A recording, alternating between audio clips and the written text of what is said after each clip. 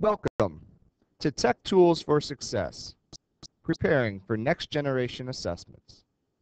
If you have a Chromebook, desktop computer, or other electronic device, please log in and open the internet at this time.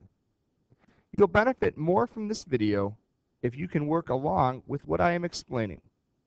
You may also pause or rewind this video at any time. Today's tutorial will review digital resources available to you on the grades 9 through 12 American Government Performance-Based Assessment. This is a digital assessment and may be different from assessments that you are used to taking. It does have tools that will help you to better perform on the assessment. That is the purpose of this tutorial. Today, we are learning about the tools available to us on the new Ohio State tests. I strongly urge you to play with the resources and tools available to you on the test today. You do not want to waste time on the day of the test learning how to use these features. That is what this tutorial is for.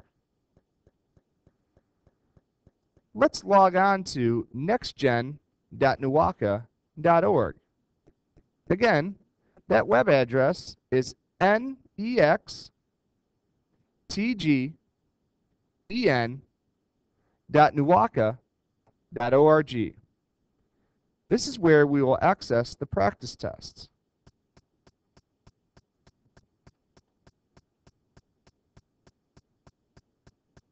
Now, let's click on Ohio Online Field Test Portal 4 through 12.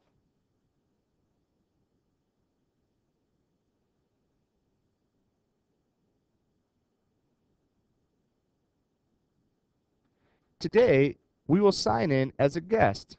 Click on Sign In. Choose your grade level. For today's video, I will choose grade level 12.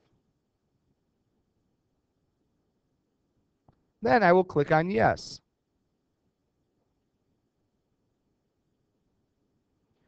On this page, you will see all of the practice assessments that you can take. You may or may not be taking all of these this year. Your teachers will explain which tests you will take. For this class, you'll be taking the performance-based assessment and the EOY. You will take the PBA, or performance-based assessment, first this spring, and then the EOY, the end-of-year assessment, later. Let's click on the American Gov PBA.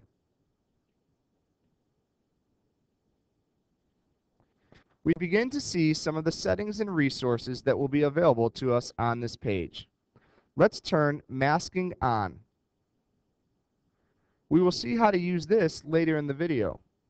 Let's look at the different color choices available to us. Again, on the test, choose a color choice that you are familiar with and comfortable with. The default will be black on white. That is what you see right now. Black font and a white background. I will use that for the purpose of this tutorial, but let's look at the others that are available. Light yellow, light blue, light magenta, reverse contrast, or white on navy. I'm going to leave that on black and white and click Select. This page previews and reviews our settings. Let's make sure these are all the settings we would like to use. I have masking on, black on white, so I will now click Yes, Start My Test.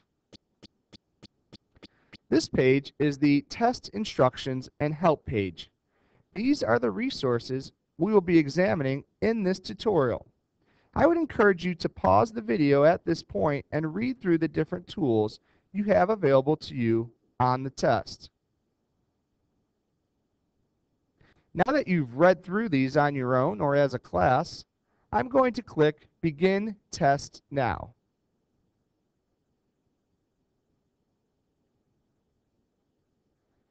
Now, let's review some of the test tools.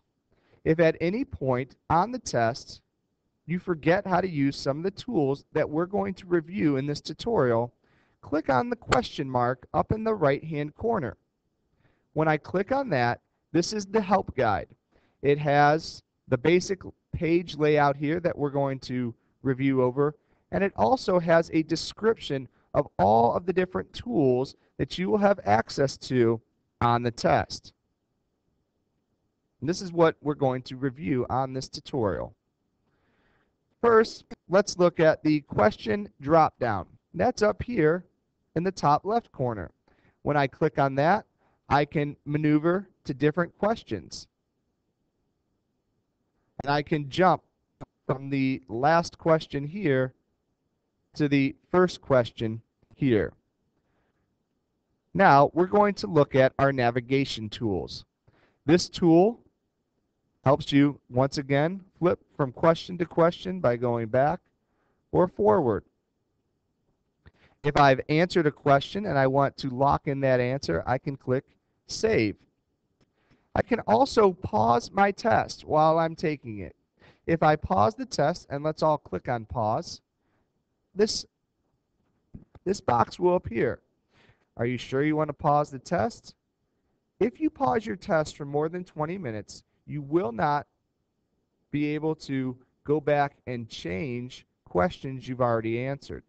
If for some reason you do not make any movement on your test for 20 minutes, your test will automatically pause and save the changes that you have made. Now, to submit the test, you click End Test. All right, let's look at some of the other tools that are available to us on the performance-based assessment. The first tool is a masking tool. Many of you on a traditional paper or pencil test may cover up answers, or you may cover up parts of the question so that they do not distract you. You may use your hand, your pencil, or even a sheet of paper. Well, you have the option and ability to do that on today's performance-based assessment by clicking the masking button. Once I've done that, it is highlighted in red, and all I need to do to mask part of the question is click over here and drag. And then I click again. So if I'm using a Chromebook, I click on the trackpad and just slide my finger over the part that I want masked. You can do this on a desktop by clicking with the left clicker and then dragging the mouse where you want. You will have the option of using a mouse that will plug in to your Chromebook on the assessment. Now, if I want to cover more, because I'm really distracted, notice how I have not turned masking off, so anywhere I click, it will start to mask. Now, to turn the masking off, I simply click the masking, and if I want to get rid of these boxes, I can X out of the boxes. Next, some of you on tests like to write in the margins to give yourself a little clue about stuff, or take notes. Well, we can do that on these performance-based assessments as well. We click on Notes, and our notepad will appear. So if I have some ideas about this question, I can type in ideas. I can move this around anywhere I'd like it, and if I want it to go away but I want to keep that idea there, I hit Save and Close. So if I need to reopen those notes, I can reopen them. If I want to just get rid of it for right now, I'll hit Cancel. Next, some of you use a sheet of paper or a pencil or even your finger as you read to help you keep your place. Well, we have a similar option to that on today's performance-based assessment, and that is the line reader.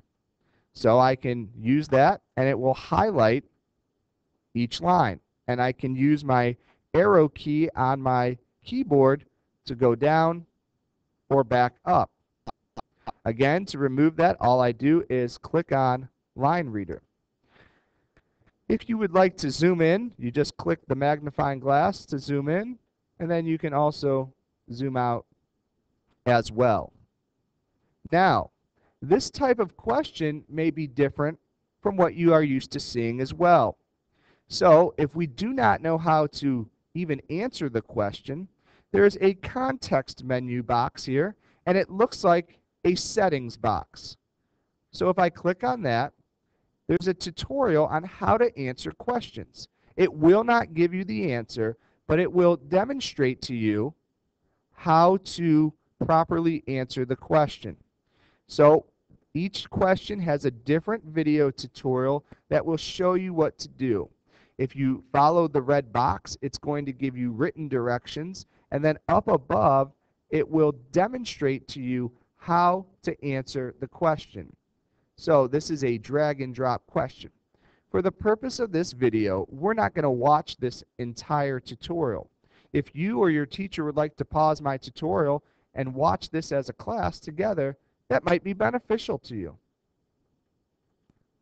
So I will X out of that. So that showed me, all right, what I need to do is drag these different branches here over here. Now I am just doing this without reading, which obviously you do not do on the test, but I'm doing this to demonstrate to you. Now let's say I know these aren't necessarily correct, so I want to X out or get rid of some of those. All I do is hit the delete and then click on which branches I want to delete. And then I can click that delete. Another option that you have, let's say you don't know this question. You don't know the answer to the question. What you can do is you can mark it for review. So by doing that, over here, it kind of turns the page over. Some of you on a traditional paper and pencil test may circle the question so that you know to go back to that. Well, this is similar to that. Also, notice up here in your question box, your drop down, it writes marked as right there as well. So that's a nice little feature. Now, this question and these ideas aren't very long. But if they were longer, or even for a question this length, you may want to highlight certain things. I know I need to identify, so I'm going to highlight. All you do is highlight the word. Now those three little icons will not appear on your test. But what you do is you can right-click to go highlight selection. On a Chromebook, to right-click, a two-finger tap will right-click. If you are not able to do that, another way to do this is to go up to this context menu, click on it, and you can highlight the selection there. Also notice we can reset highlighting as well. So if I don't want this highlighted anymore, I'll go up here and I'll reset it. And boom, the highlighting is gone. Let's take a look at another style of question on today's tutorial. Now this question gives you information and then it asks you to type. Now, most of the questions on the performance-based assessments are going to be two-part questions. You need to make sure that you're reading all of the information carefully and that you're addressing all parts of the question. Now, I'm not going to review the answer with you. I'm just going to review basic tools to help you be successful on this assessment. So I would start to type. I would write my important ideas here. And we will review what this toolbar does. If I think ideas is important and I want to bold it for some reason, this big bolded B is the bold icon. I can italicize with that, underline with the U. Now, we also can remove formatting. I don't want any of that bolded, italicized, or underlined, so I'll just click that and it will take care of it easily for me. Now, let's say I want to use bullet points or numbers. I can do that as well. So that is numbers. We have bullet points.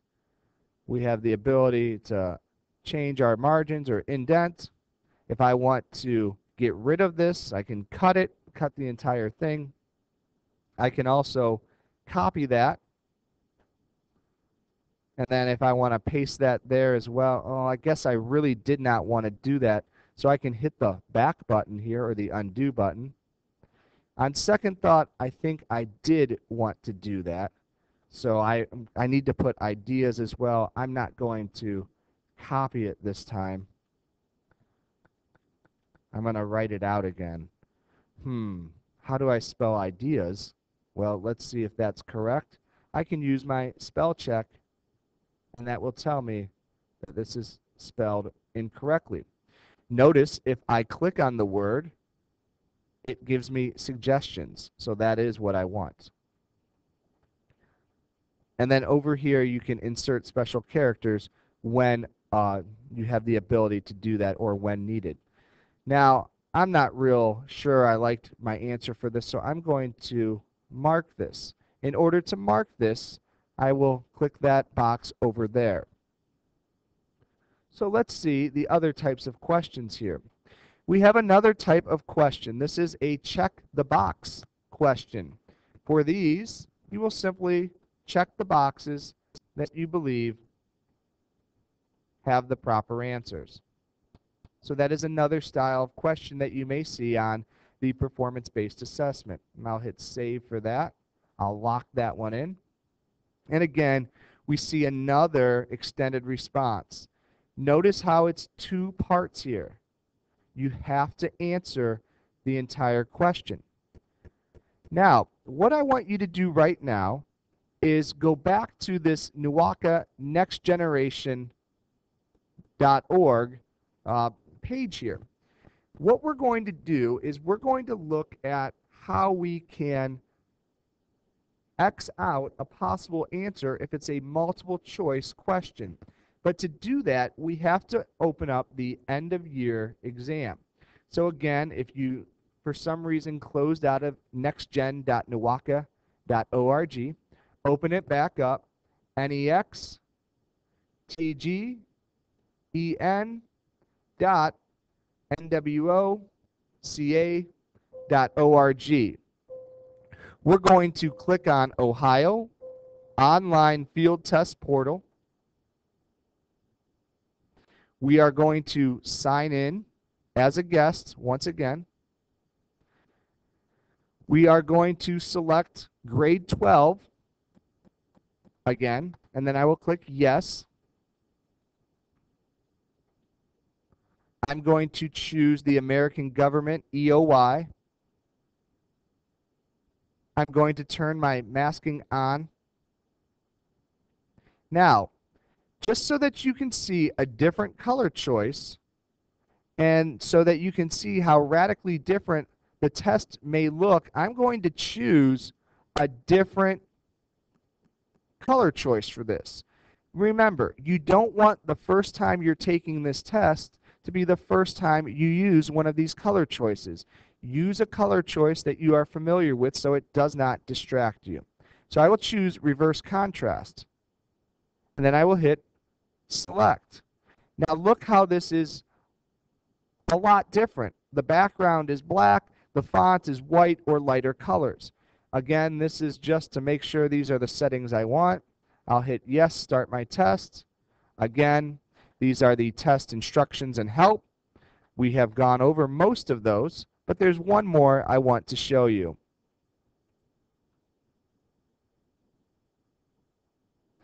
Now, the last tool I want to show you is the strike through. So if we look up here and we click on our context menu and I click strike through, this gives me the ability to cross out possible answers. Now to remove the strike through, I just click back on there. I hope this tutorial has helped you better understand how to take the performance-based assessment for your American government class. Remember to read each question carefully, address all parts of the question, and good luck.